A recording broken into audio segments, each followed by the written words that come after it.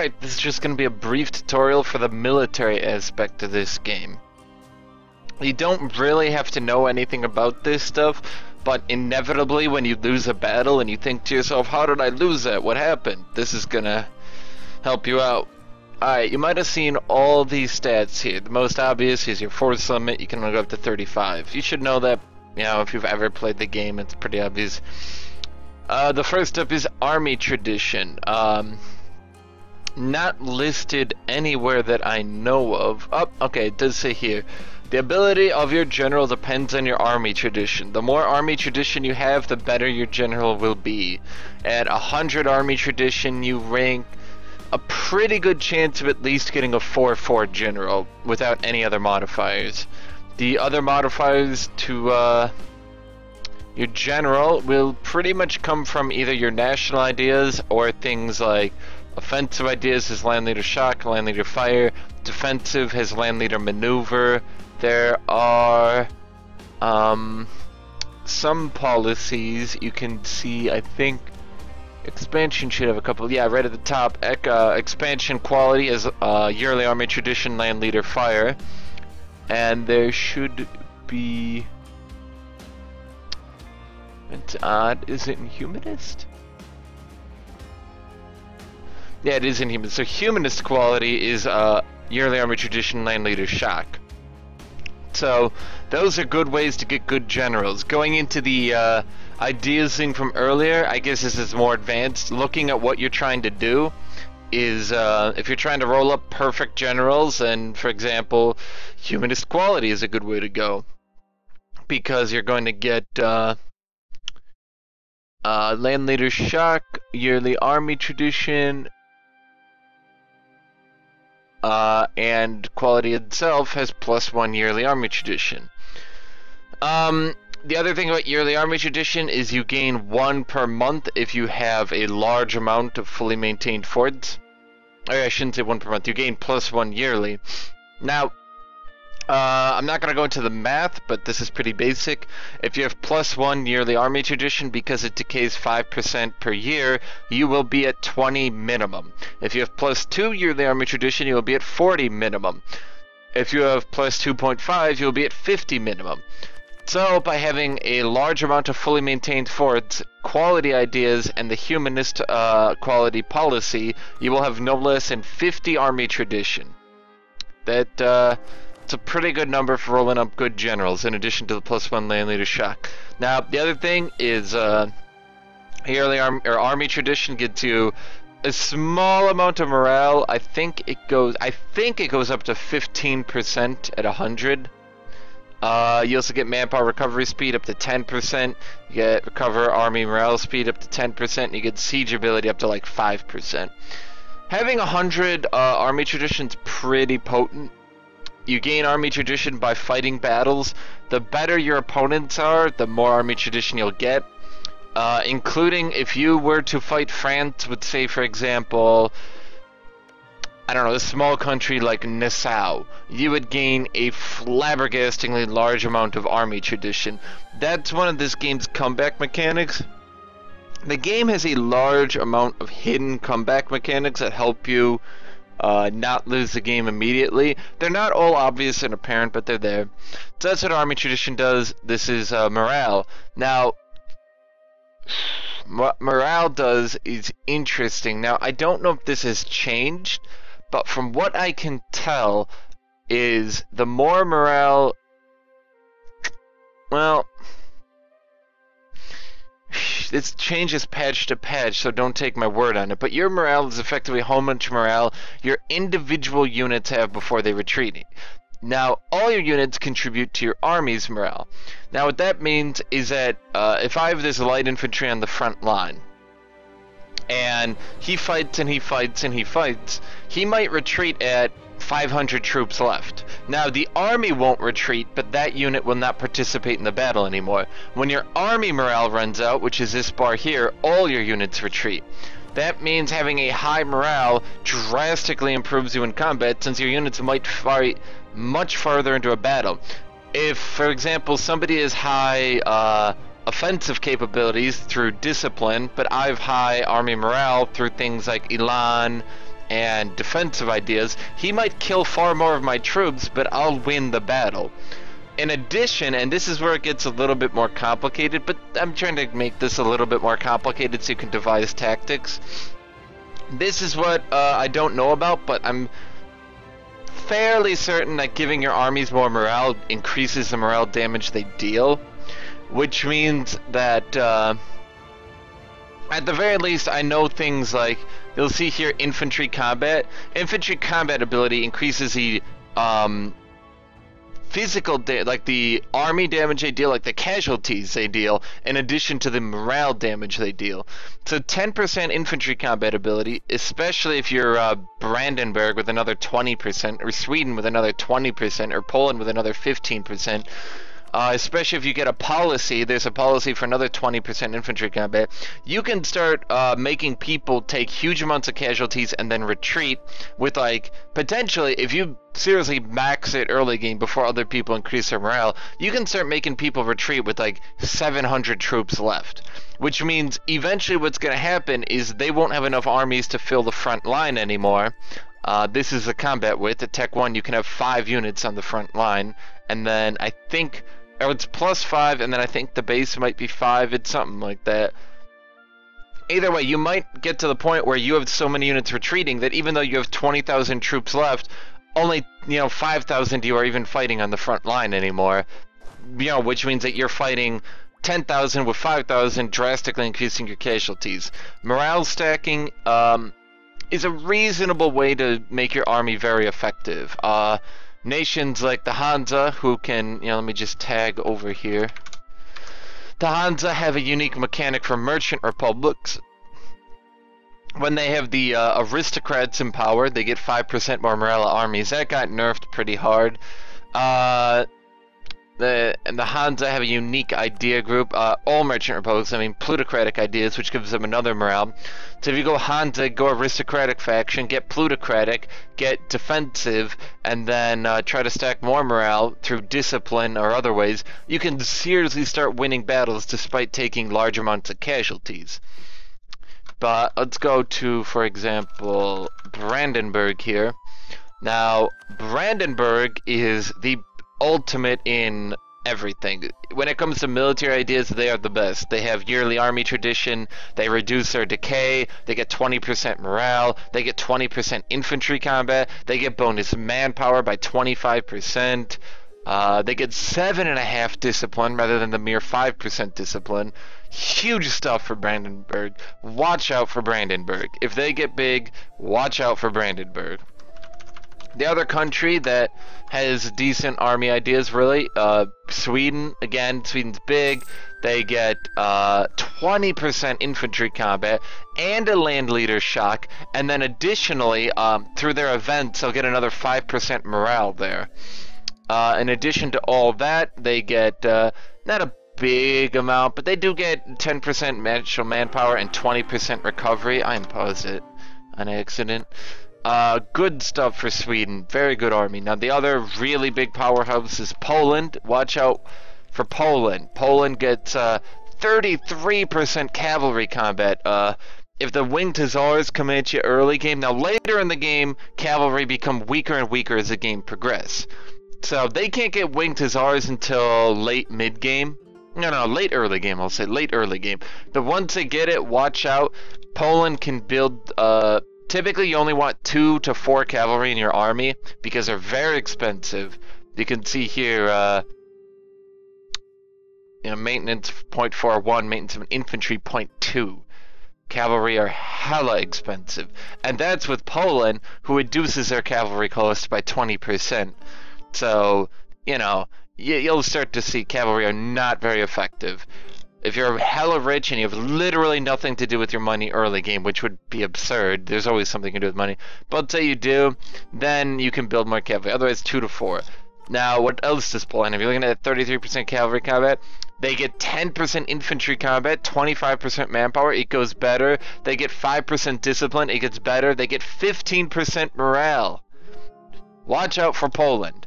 Very powerful. Now, the last country that you have to watch out for is France. Now, France doesn't have that good of stuff. They have more manpower, which is okay. They get 5% discipline, which is okay. You know, nothing really here, nothing really here. But they do get 20% morale of armies. Now, France is a rich country, which means they tend to get lots of cannons. You want as many cannons as you can, up to 40% of your army. Now, having less than that can be ideal, because what can happen is if all your infantry die, then, well, then your cannons are going to get hit, and cannons take 50% more damage, but cannons do damage from the back row, which means you're effectively doubling the amount of people who can fight in a battle by having large amounts of cannons. France's 20% of morale, in addition to having cannons, being very rich, means that France will often storm through and just tear these weaker countries apart. They can even fight countries like Austria. Now, you might be wondering, alright, Austria's Habsburg. Can I fight Austria? Austria starts out decent, 10% of morale, but they only get 3% discipline. 3% discipline, 10% of morale means if you're playing Austria and you're fighting a country like Poland late game, you're going to need like 1.3 to 1 odds. You're going to need about 30% more troops. Now, let's proceed. That's just generally looking over countries. That's morale. Go down. Tactics. You just get this from ranking up. You will never get tactics from anywhere else. Tactics only reduces the amount of damage you take on casualties. You can see here. As you tech up, you get more tactics.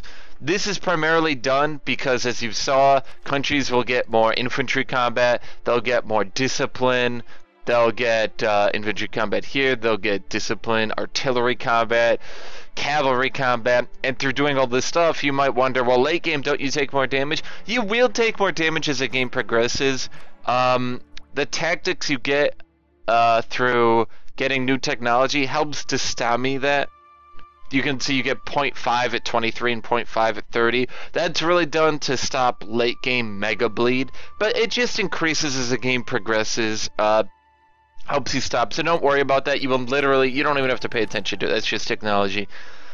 Defensiveness is, as you see here, it just impacts each tick of a siege. The more defensiveness you have, the slower those ticks will work. You get it primarily from power projection, from defensive ideas. I think stuff like that. It's really not something you have to worry about. The main way to get it is through events that can happen that allow you to build up your forts. Don't really worry about it. Fort maintenance, siege ability is effectively when it's not how much faster you get a tick, but what siege ability does is make each tick more potent. So defensiveness is good for defense, siege ability is good for offense. Siege ability can also mean that you won't roll, if you have a high siege ability, you won't do bad rolls like disease breaks out, stuff like that. Naval tradition, naval morale, these navies tend to not be very potent for lots of reasons, but now that's pretty much all there is to it. The best way to win is to stack discipline. That's the best way to win, obviously. So that's why a lot of people, that's why I recommend going economic quality, because economic quality have, you can see it right at the top of policy, for an additional 5% discipline. 5% discipline for finishing the tree, 5% discipline for the policy, go offensive, get another 5% discipline. You can be a 15% discipline purely off ideas in only 3 idea groups. Now, that won't get you anything special, okay? Now, that's the only drawback of doing that. Now, in multiplayer, at least, having the better army pretty much makes you better. You know? I mean, that's really all I can say. Having the better army pretty much makes you better. You pretty much want to focus your army ahead of anything else. Now, there are exceptions. I'm going to focus on new players. New players, just make your army really good. Otherwise, you'll run into bad situations. Now, you might be wondering, where are there exceptions? Why would I not want to focus on military ideas? I know this is a military tutorial, but not focusing on military is also a military decision. Now, when you fight a battle, let me see if I can tag in his friends here. So, let's, oh, I guess this is part. You see the army maintenance is low? If I push that up, you'll see that, I don't immediately get all my morale back. But let's go ahead, declare war on England, put this at 5 speed. It's auto-saving, hold on. Alright, let's just wait for the French to send their army. I just want to fight a battle. Okay, they should be unloading an army at some point. A good way to defend against navies, by the way, is you always leave boats taking a little bit of attrition with 50% morale. So if you're playing England, for example, if you're paying attention to where they're trying to land, you can do some serious damage. Alright, I'm gonna, I guess, siege him and hope that he finally decides to drop a boat down.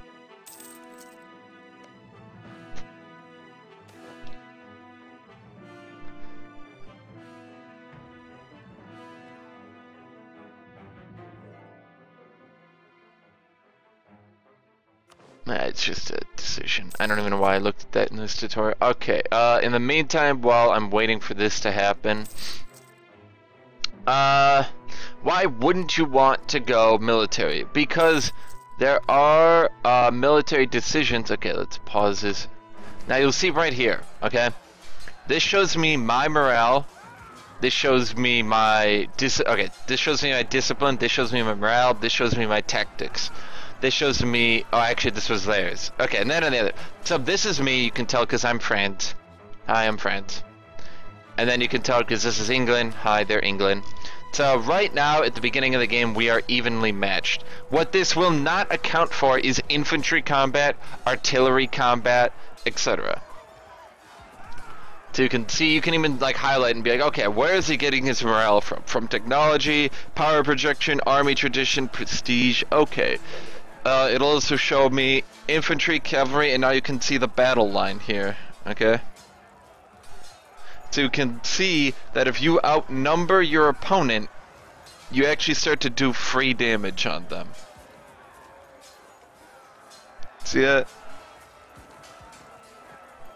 So this dude at the end who isn't actually being fought back against, he's just doing free damage. That's why you typically want to outnumber people. That also means, why having, oh, I guess it's a 20 combat win. It also means why dealing morale damage, because not only will you wipe them, not only will you make, because let's watch. See how my troops are treated? This is his troop, he's entering the battle now. So if I make him retreat very quickly, let's say I was the one winning, I'm losing this battle obviously, but I was winning, he would be having to send in reinforcements from the top row, entering the bottom row. So having a high morale can mean you can disorient your opponent. Now, what is discipline? Let's look at that, because you're wondering, why do I keep calling discipline the best stat in the game? You might be like, well, why 10% infantry combat? That seems better than 5% discipline. Okay. Discipline, 5% discipline gives you 5% more casualty damage on all units. 5% more morale damage on all units. Land, sea, all of them. 5% less casualties taken on all units. 5% less morale taken on all units. So even though you're thinking to yourself, 5%, that can't add up very quickly, it does add up, because you're doing 5% more damage in all morale, in all casualties. You're taking 5% less damage in all morale, all casualties. That's why, you know, if you are, I don't know, who would you be though? If you were Brandenburg and you were like, okay, I got the best military ideas in the game, but I start off small. I need to make my army crazy, stupid, powerful very quickly. You could go quality economic offensive. But when would you not want to go a military idea? Let's go back to that. Humanist. Because here's what you might be wondering. You have manpower. Manpower is important. If you run out of manpower, you have to use mercenaries. Mercenaries are 2.5 times as expensive. You will run out of money very, very quickly. Actually, let's do, I want to show you one maneuver here real quick. Okay. Now, you might be wondering, okay, so I had to hire mercenaries. I had to because I had to. I just ran out of troops. Okay. How do I get rid of my mercenaries? Well, this is actually pretty easy. Let's save here. Here's what you do. All mercenaries from this unit will be detached. Click this button. Now this means, you see how this attaches all unit to merge it? You know it's 8. Now first off, you can see these. So let's say I wanted to personally, I was like, okay, I need to get rid of these mercenaries because they're old technology. Mercenaries will not update to new technology. They're old tech, I can make it that way. But so it's like, okay, I just need to get rid of all mercenaries and all my armies because I cannot afford mercenaries. Boom, do it like that. They're gone now. It's a good idea to have 1 or 2, 3 to 4 mercenaries if you can afford it in your armies at all times, just to stem the flow, because if you take a lot of manpower damage, you might not have it in the next war. So you want to conserve your manpower. And that's why quantity comes in. Quantity is a very effective way to go. The other idea, now this aristocratic, you're probably wondering, why do I never suggest aristocratic? Aristocratic does a lot of things, but it doesn't do any of them particularly well. It gives you the best modifier for cavalry, but cavalry aren't very good. It gives you hostile court creation, but that doesn't actually help you until you've already lost. It gives you income from vassals, but only 10%, and income from vassals is very low. It gives you manpower, but it only gives you 25%. It gives you yearly army tradition decay, but a bonus army tradition is better than a decay reduction. Gives you a diplomat, but this is a military idea. What do I want another diplomat? Gives you cost of reducing war exhaustion reduction, which is very good, actually. But actually not as good as the diplomatic cost of reducing war exhaustion. Gives you military technology cost reduction, but 10% only on military techs. Versus innovative gives you 5% on all techs. Gives you a leader without upkeep, which is good. But, truly for most people, you're only going to be running around with 2 main armies most of the game. And you can easily get to 2 military commanders simply by becoming an empire. Now, obviously, you're not going to become an empire for a long time. But, end result, let's say, now that you're done looking at manpower, why would you want to not go on military idea? Humanist. Humanist reduces your unrest, reduces in years of separatism, increases tolerance of heretics, tolerance of heathens, increases accepted culture threshold. Now what does that mean? That means you will get far less rebellions and almost no rebellions if you're humanist. Fighting rebellions takes manpower. That's why humanist is actually not like an ultra popular idea, but that's why humanist quality is a reasonably popular way to go. Reasonably. It's not going to be as powerful as economic quality, but humanist quality saves you a lot of manpower. Saving manpower means less mercenaries. Now, the obvious other side is economic, gives you more tax, reduces your build costs, reduces your interest on your loans, reduces your autonomy monthly, increases your production, reduces your land maintenance modifier. So economic saves you and gains you a lot of money, whereas humanist just reduces your manpower drain. Economic will allow you to buy those mercenaries so you don't have to use all your manpower. Conserving your manpower is how you win wars. Draining your opponent. Now, there are 2 ways to win wars, really. The first is you just beat the shit out of his army, siege all his territory, and, well, he can't fight back even though he has manpower. The second way is you just slowly drain them via manpower. Now, the obvious downside is, hey, let's say I manage my manpower a lot better, okay? And I went quantity, and I went aristocratic, and I got policies which give me bonus manpower recovery. For example, here we go, quantity, administrative gives you manpower recovery speed. Let's say I did that, and I was like, I got the best, biggest armies. The more casualties you take, the more war exhaustion you take. More war exhaustion you take, the closer you become to having to quit out of the war. Generally, winning wars, that's how you do it. You either beat them in battle or you out-attrition them. And I don't mean attrition via, like, when you sit on a territory, you take attrition damage. What I'm talking about is attrition by you just deal more casualties, take less casualties. Alright? And that's pretty much it. Now, the last concept we're going to go over is forts. attacking into mountains is suicide. You need effectively 3 to 1 odds to overcome a mountain, and you will take absurd casualties along the way. 30 people with a general on a mountain is pretty much good enough to stop anything from coming over unless they take ludicrous casualties. If you're Brandenburg and you have good, Brandenburg is the best military in the game, okay? You're Brandenburg, you have the best military in the game, you have, economic quality offensive, and you attack into mountains against a dude with literally no military ideas, you will only take 1 to 1 casualties. That's how bad it is. Oh, I'm not gonna get into this now. The Ottomans also have the potential to have the best army in the game. The Ottomans are potentially the best everything in the game. Watch out for the Ottomans. If you find yourself in a situation where the Ottomans have beaten the Mamluks and they've beaten the Timurids and they're expanding into Egypt and the Mamluks can't really stop them anymore and the Timurids can't really stop them anymore, the Timurids are over here, you can't see them on the map. If you're playing Poland or you're playing Lithuania, you're probably going to want to come down here and deal with the Ottomans at some point. Because at some point or another, they're going to go, I really want to be in first place and I really want to kill you. And you're just going to find out that the Ottomans cannot be stopped anymore because you didn't stop them early. And, just watch out for the Ottomans. What was I going to say, though? So, you're looking at forts. Now, forts will guard that terrain and every area around it. You cannot move past a fort.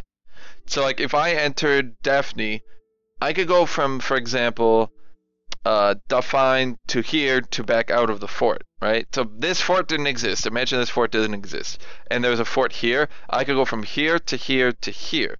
But I would not be able to go from here to here to here because I can't move within 2 tiles of fort zone of control. So a fort on this territory would pretty much curb stomp my ability, or my opponent's ability to move past me. They would have to go up to here or here. Now, since this is a mountain, and I put an army here, let's say I put this army on the mountain to defend it, this is a good location to stop a surprise attack. Always be wary about surprise attacks. If you're playing Spain, put a fort here, put a fort here, and sit there, because that's a mountain, that's a mountain. You will effectively stop France's ability to attack you. France will not be able to attack you anymore if you have a fort here and a fort here. You can't move past a mountain. He could maybe, if you've got 30,000 there, he could bring in 100,000 Frenchmen and attack. His casualties will be atrocious. He'll overwhelm you. Eventually, yeah, 100,000 will overwhelm 30,000, but he's going to take pretty big losses, and if you reinforce it, you might win the war in one battle, because he'll take 50,000 casualties in one battle. Another way, if you're Hungary, these are actually grassland. Okay, apparently I know nothing about Hungarian terrain. Here's another good one. You can see the Ottomans right here. The Ottomans will conquer Constantinople, so don't worry about that. If you put a fleet here, you stop their ability to move past this pass. See those dotted lines? You can move through those.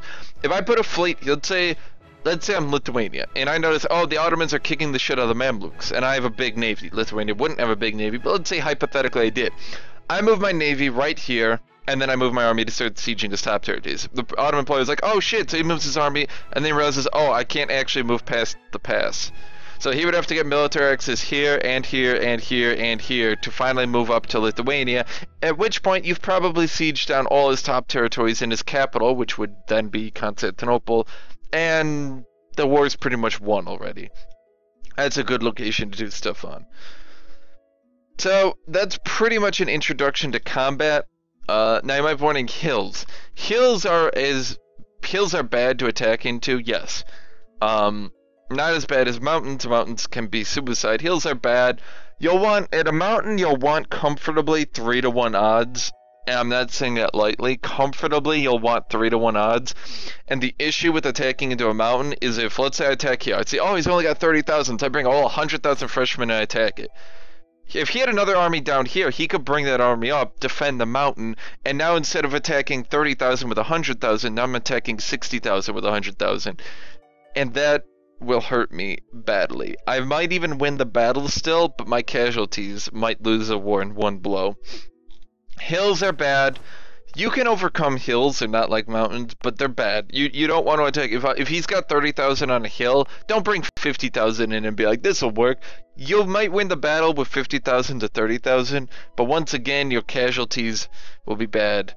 Woods, which pretty much all of North Germany is woods. Yeah, all of that's woods. Apparently Germany was nothing but a big pile of woods. Woods are bad. They give a 20% bonus to the defender, I think. So you only need a 20%. So like you could beat 30,000 in woods with 36,000. But don't fight an equal fight in woods, okay? I actually think there's a... how do I do that? Hold up here. I'm trying to find... Highlands are bad too, but they're not that bad. Why this shit can't... I thought you could see, like...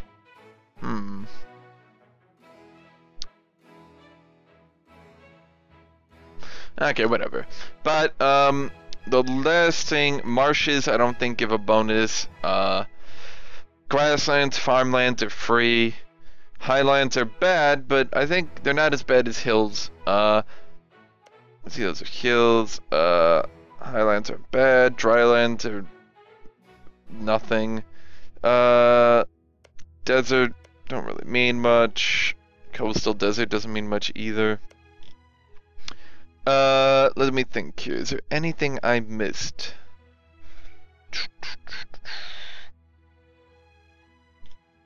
That's pretty much it. Work with allies.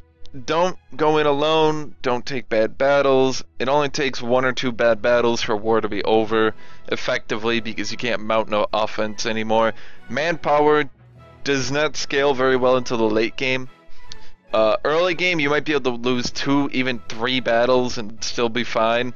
Late game, you'll have like 60,000 manpower with a 120 force limit. So you lose 1 battle and all your manpower will go into reinforcing your army. And then, you know, what do you do from there? You have to hire mercenaries. It's pretty much military. The last thing, let's talk about this. You can get... Is everybody gold? 1 million? Money 1 million? I don't know. Either way, there are, you can see there's an advisor with national manpower, an advisor with fort defense, an advisor with reinforced speed. There's another advisor with force limit. There's an advisor with discipline. He's the best. The discipline advisor, the commandant. If you have him, you can seriously wreak some damage. You might be wondering, the reinforced speed advisor is very potent if you have a very, very rich country and you just want to throw your men into battles. Like the Hansa will do this. The Hansa will just throw their men into a battle, lose a battle, reinforced by mercenaries, throw them in, reinforced by mercenaries, throw them in, and you'll be like, okay, you're losing like 2 men for every 1 I lose, and the Hansa's like, yes, and then I'm winning, you know. So, you might be wondering, is money important? Again, yes, money is important. That's why economic quality is so potent. The other way to go, I mean, yeah, that's really a way to go. And you might be wondering, why do I not talk about diplomatic ideas? Well, let's talk about diplomatic ideas. They're shit. Okay, diplomatic exploration quality has 1 good policy, but you might be noticing, never go maritime, by the way, never go espionage, never go trade. Like, here's the thing about trade, is trade doesn't really make you that much more money. You know? That's a big problem with diplomatic ideas. The only really good ones are diplomatic and influence. And influence is good because it allows you to annex people for much lower cost, allows you to expand quicker because of aggressive expansion, allows you to annex quicker through diplomatic reputation, allows you to ally the AI quicker. There won't be many AI, but, you know, the other thing is vassals tend to have shitty armies because the AI tends to have very poor ideas, but influence does give you another diplomatic relation, does give you much more powerful vassals, they give you more money, they give you more force limit contribution. A vassal will increase your force limit, by the way. It's like if I was playing, I don't know, let's say I'm playing Austria. I could, for example, make a vassal out of Salzburg, make them a march. A march is a type of vassal that just gets a bigger army, and then be like, okay, every war I fight, Salzburg will contribute troops to me in the war. They'll have probably 10,000. So, good idea. The downside of vassals is they're very easy to break in peace. It's like if I was Poland and I had even all of Lithuania under me, which is, something that happens, in one war with 100% war score, I can make them release all of Lithuania. So, if you want, vassal swarming is a potent tactic, but it's also kind of a glass cannon, because vassal swarming will let you win wars, but on the other hand,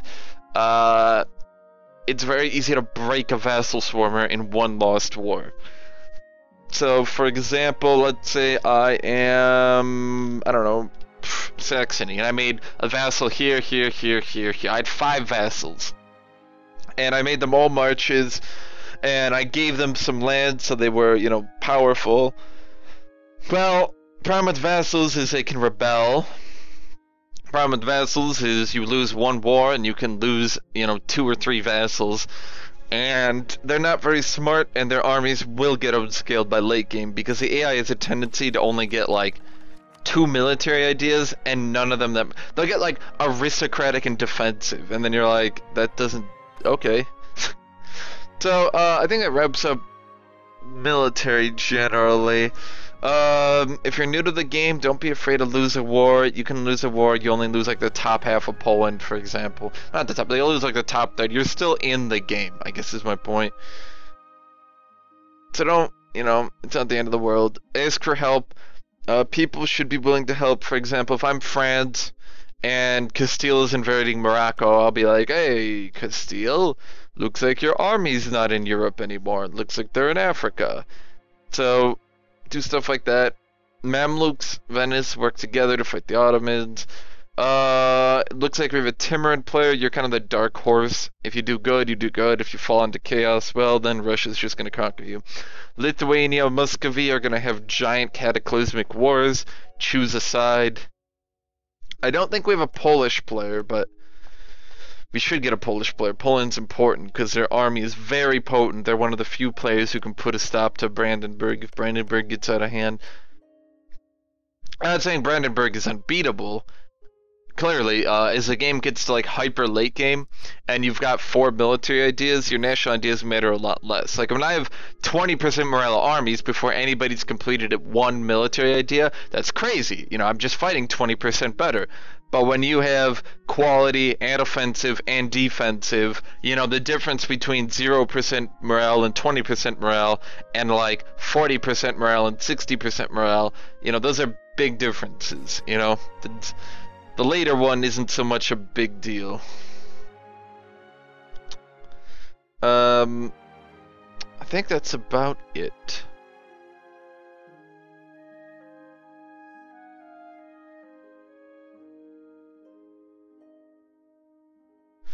Yeah, I think that's about it.